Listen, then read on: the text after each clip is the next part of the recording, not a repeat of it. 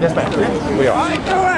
Bonnie, Good to see you. Great to see you. Appreciate that. Can I get a quick question? Yeah, sure. With energy prices so high and rising, would you support some kind of safety valve for consumers if in any plan to control CO2 emissions?